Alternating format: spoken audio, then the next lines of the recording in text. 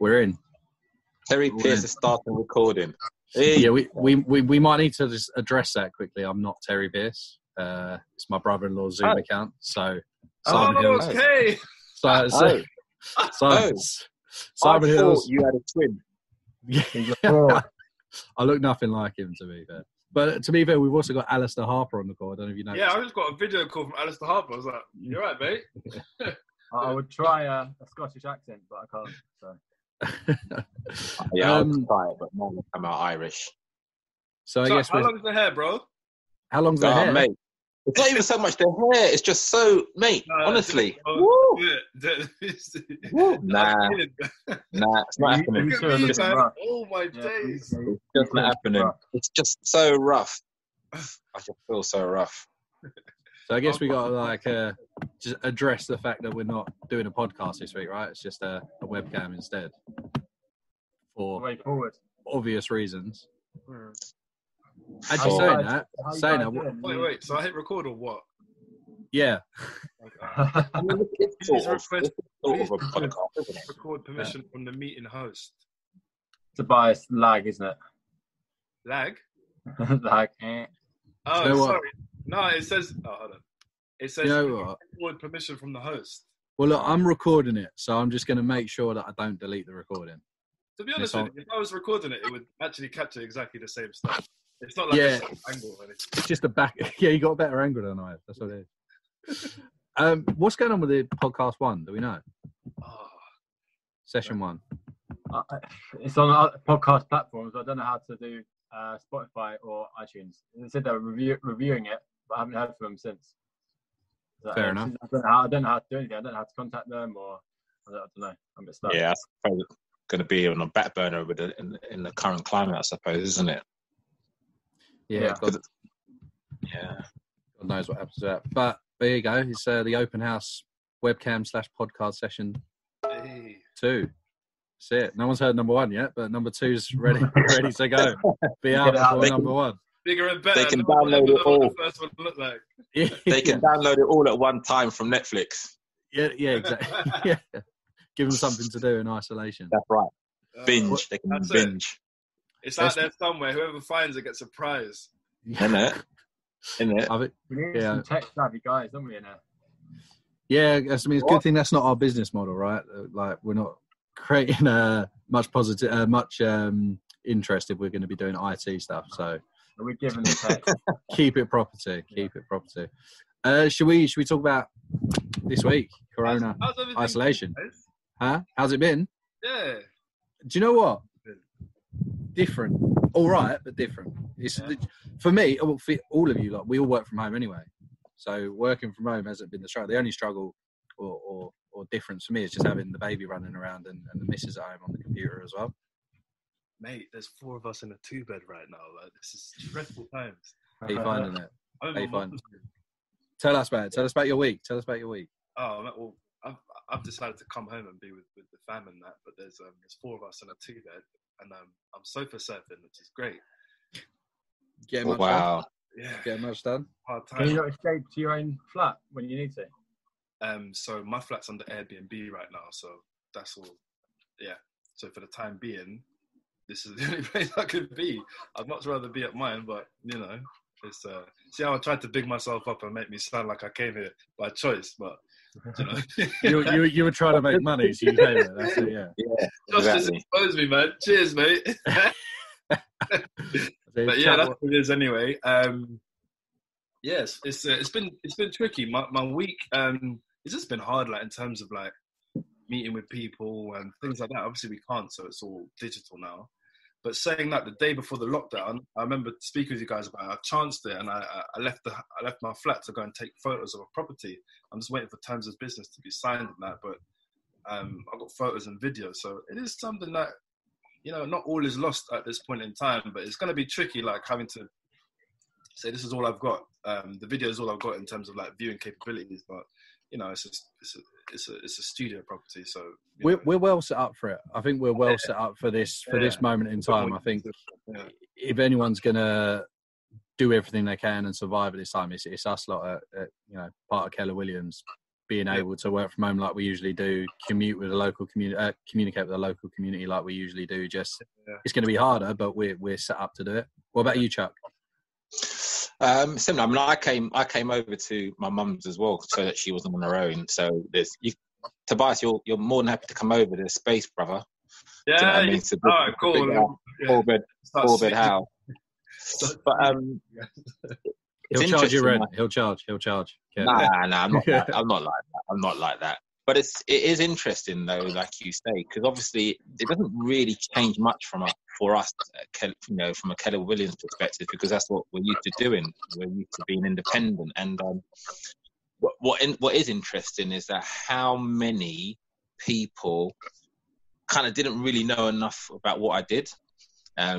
This has really given me an opportunity to sort of like speak to my mates, and friends that I haven't spoken to for a little while properly. Some of these WhatsApp groups now, I mean, they're like 40 odd people strong. So in itself, that's a community in itself.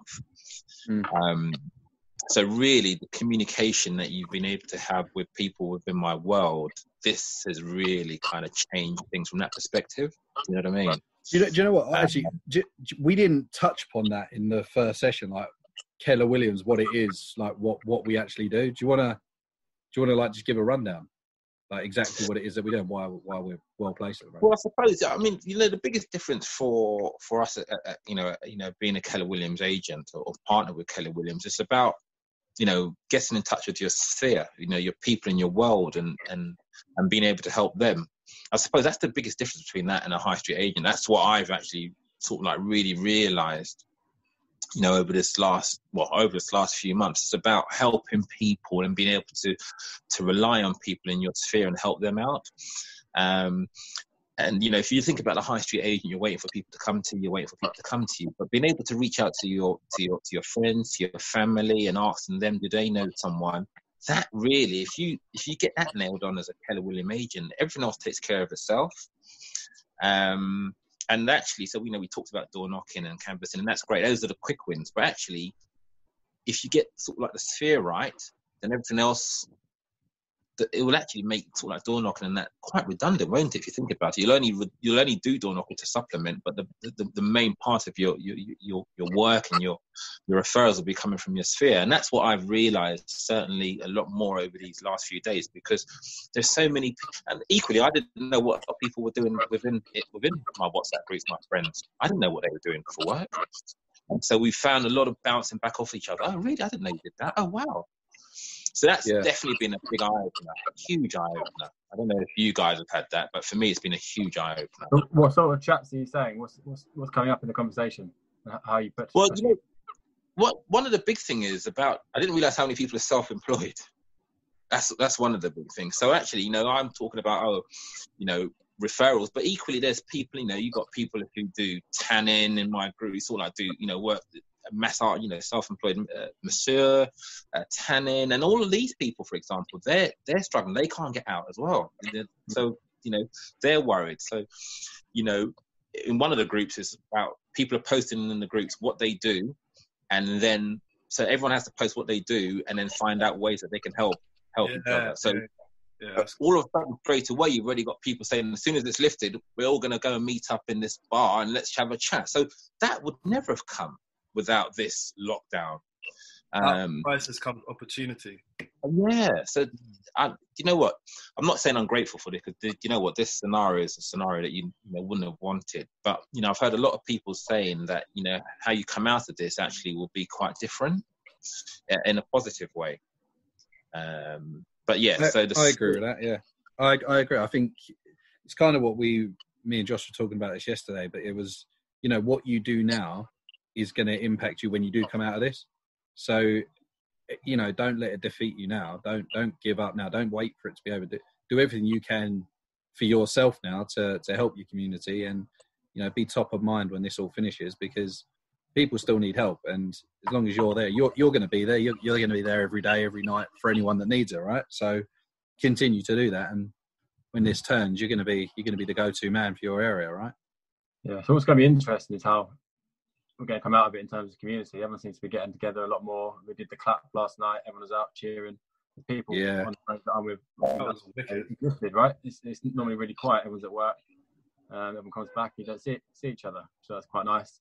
But pollution levels in the city have dropped by like half or something. I saw that. Yeah. No smog or anything like that. So will that change people's attitude to work? Can you work from home more?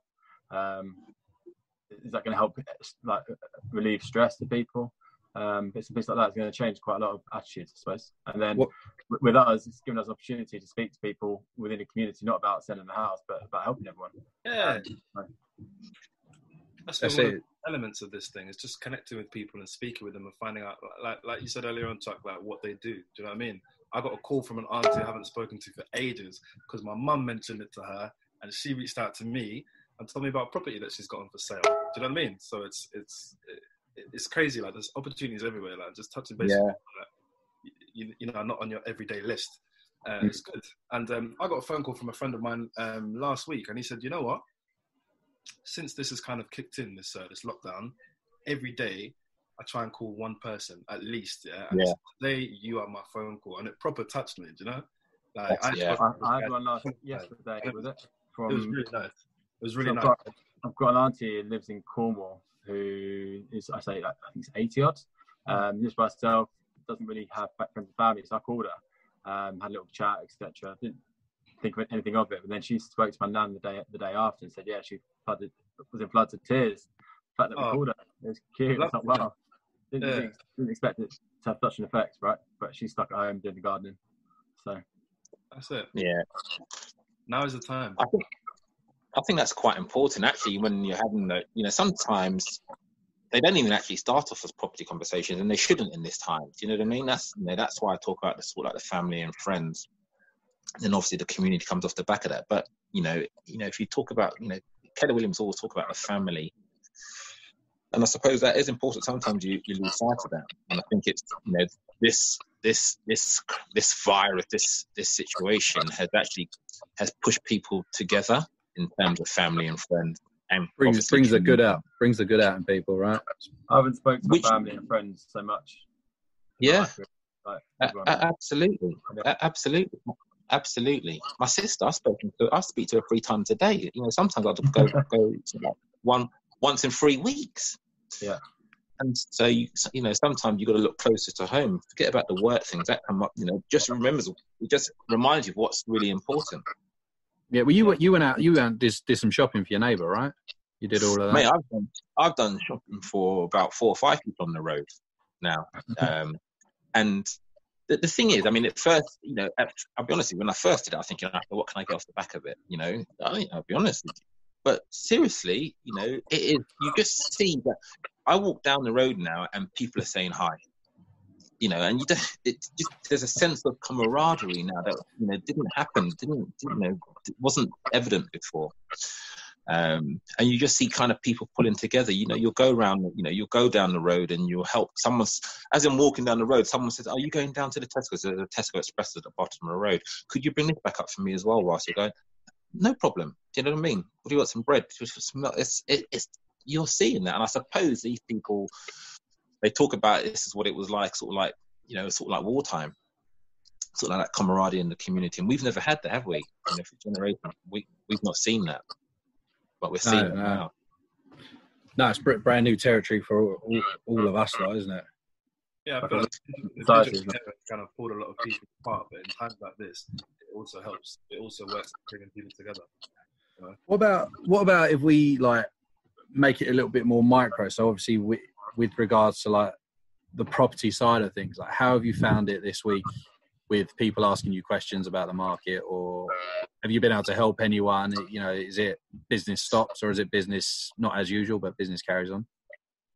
I mean, I wouldn't say it's business carries on in terms from that perspective, but I've certainly had, I remember, working in sort of like 2007, 2008, 2009, and obviously it wasn't a pandemic there, but it was certainly a scenario when the property market was seriously affected. So, you've got people who are thinking what's going to happen. They've just bought, someone just bought in January and they're like, oh my God, I'm going to go into negative equity. What's going to happen? And so, the one thing first and foremost I always say to people is about, if you're buying a home, if you're buying a property as a home, you're in it for the long run.